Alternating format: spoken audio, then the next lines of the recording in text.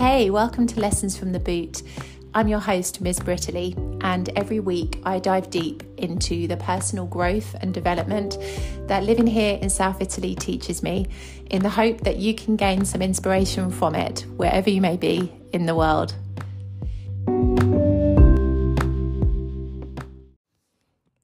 There's something really special about waking up so early that the only thing you can hear are the birds tweeting and the roads are still, and it just feels like the world hasn't quite woken up yet.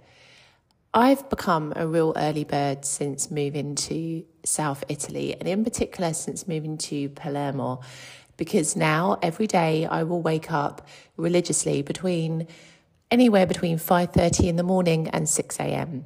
Even on a Sunday, my body is kind of conditioned to wake up early. I mean, for me, a laying is like 7 a.m. on a Sunday.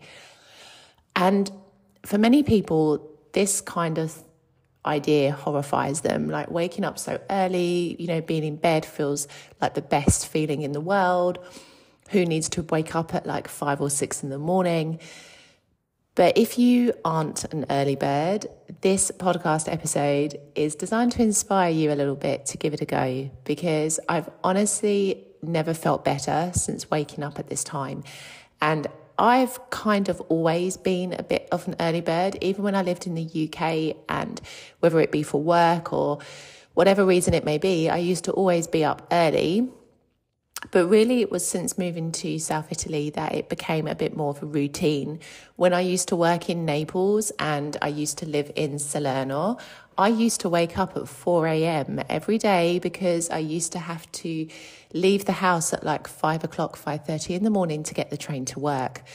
And so that was difficult. I'm not going to lie. I found that period of my life, nearly 2 years, very, very difficult because being at work all day, coming back, I was literally destroyed by like 8 o'clock or 9 o'clock at night.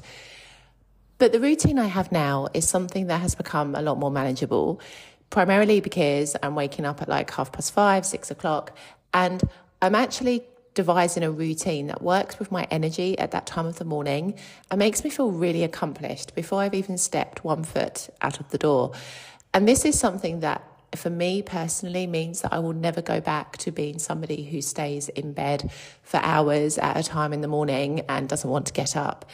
There is a real magic in the early part of the morning, and every morning I watch the sunrise from my kind of studio office space at home, and it is beautiful. It is magnificent. It is spectacular because every day the sunrise is slightly different to the day before, and it just fills me with so much energy. And it's a wonderful reminder that every day is a fresh start. And I think sometimes when we wake up later, and we tend to wake up in a bit of a rush, in a bit of a hurry, we've got a mission, we've got to be somewhere at a certain time, we don't have a lot of time to get ready, we fail to see those moments.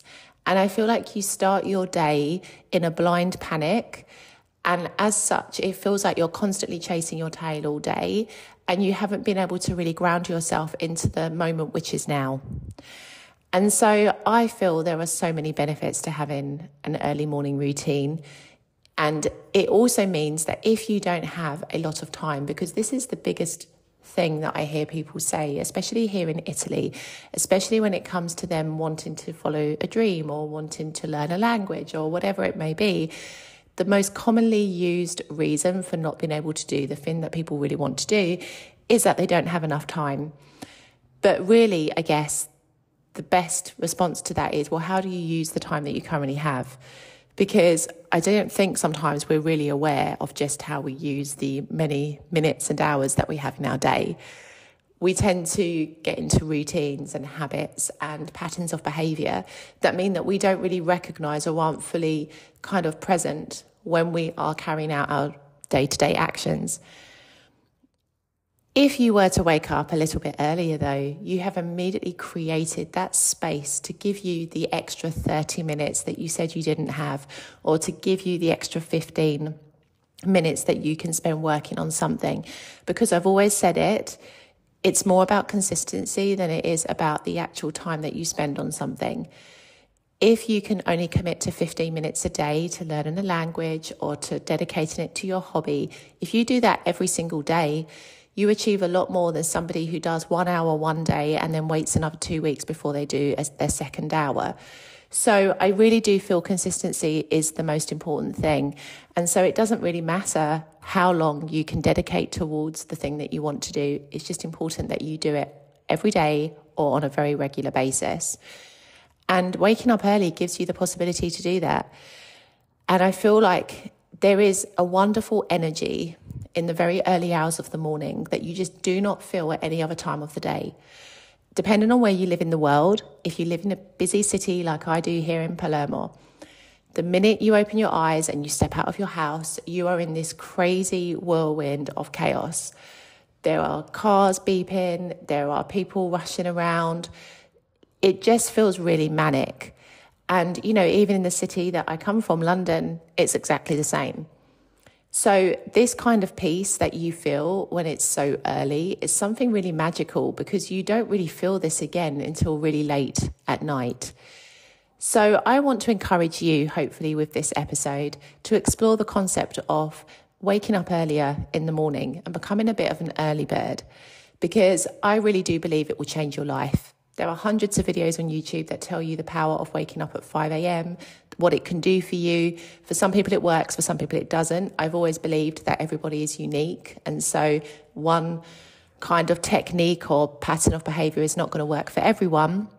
But I do believe that this is definitely something worth trying and experimenting with, and just to see how it makes you feel, especially as we enter kind of the spring and summer season, when the mornings are generally become a little bit lighter and there is more of an energy in the air. I think in the winter it's more difficult to wake up early because it's cold outside and you don't want to leave your bed. But certainly in the spring and summer, it becomes a little bit easier and more natural to wake up slightly earlier than normal. So I hope that this episode can inspire you to give it a go. Set yourself a goal, think about something that you really want to achieve, and see if waking up that little bit earlier helps you to do it. I will see you in the next episode.